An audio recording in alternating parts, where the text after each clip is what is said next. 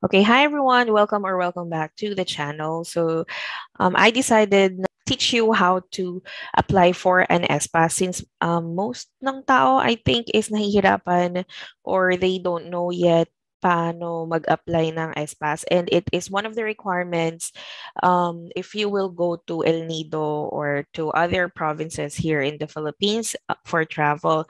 And since pang Philippines naman siyang requirement, I'll be speaking Tagalog na lang din.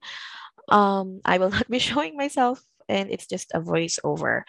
Okay, so let's start. First thing you have to do, of course, is to type Espass. Yeah, they also have an application. I think meron. Yeah, may application sila, pero I did mine here. So kung wala ka pang Espass, click on register. Okay, so paano mag-register? So lagay mo yung number mo dito. Let's say 09 1, 2, 3, 4, 5, 6, 7, 8, 9. Okay, and then type mo ulit dito. 9, 1, 2, 3, 4, 5, 6, 7, 8, 9. Okay, next. So, login information. Lagay mo dyan yung password mo and confirm password. Let's say, okay, so type lang ako. And then, next. So, ayan, first name. Itong part na to, madali lang naman to registration. First name, middle name, last name, gender, region. Saan ka nakatira? Okay, so pwede mong ilagay 4A, kung Batangas. Okay, lagay natin Laguna. Yan, pili ka ng city and then barangay.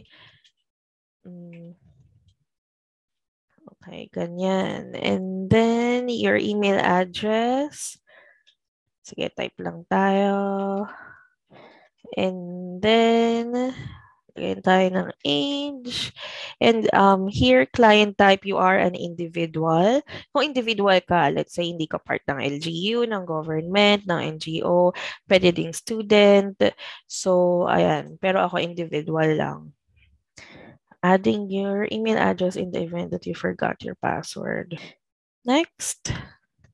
Okay, actually tapos na to sa part na to. I-review mo na lang yung information after. So, ganun lang kadali gumawa na registration. And then, I think magkasend sila ng OTP. Okay. Pero, if meron ka naman ng Espass, so, click mo na lang yung login para mag-apply. Okay. So, lalagay ko dito yung number ko. Okay, lagay ko yung number ko.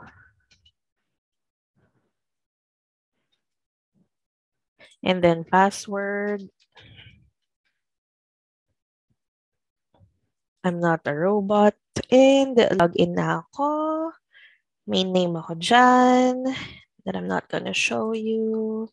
And then, and actually, check nyo dito yung restrictions. Pero minsan hindi rin siya ganun ka-updated dahil maya't maya nag-change. So, lagay natin El Nido. Search. Okay, so dito nakalagay kailangan ng Espass. Yes. View details. Makikita natin dito yung requirements. Okay, for fully vaccinated antigen test, approved Espass vaccination card, or Vaxcert. So, malinaw naman na sinabi sa akin when I applied na kung wala kang Vaxcert, like me, wala pa rin siya kahit matagal na akong fully vaccinated, okay na yung vaccination card. Okay, so for returning individuals, may iba't iba silang requirements. We're here for tourists. So, ayan, apply tayo. Yeah, mag-a-apply tayo ng permit. Apply. What is your current location? Okay, let's say Laguna. And then pick or search your destination, El Nido. You need to apply. Yes, I know. Okay, so apply. Tapos, dito, anong klase kang traveler? Are you a Filipino local worker? Local tourist? Yeah, alam ko ito yung Yeah.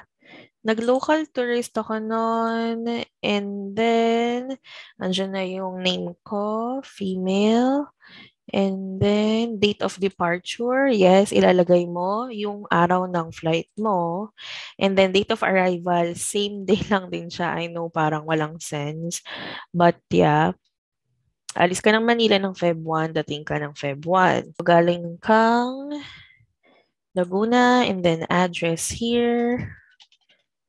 Mhm. Barangay. Okay. So, ito yung address mo. Wait, lagay tayo ng ano, medyo makatotohanan. Um, Rizal Street, Barangay San Antonio. Okay. And then yung destination mo is papunta kang El Nido. So, ilalagay mo anong address nung hotel. Let's say, 23 Serena Street, Barangay Buena, Suerte. Ayan. Tas mode of transportation, paano ka nga ba pupunta do'n? By air. Puwede mo ilagay dito yung, flight number. Okay, so private, oh, no, it's a public transportation. I'm not a robot. Proceed. Okay, so dito na tayo sa attach ng mga files. Government issued ID, puwedeng passport. So, ilagay mo yung passport number mo diyan, and then upload ka dito ng file. And then, RT-PCR result, hindi natin kailangan since we are fully vaccinated. Actually, when I went to El Nido, walang antigen na requirement. So, ang in-upload ko dito is my vaccination card. And then, since kailangan ng antigen right now, but I think aalisin din nila yon soon, dito ilalagay yung antigen result. Ang requirement is 48 hours before your flight or arrival.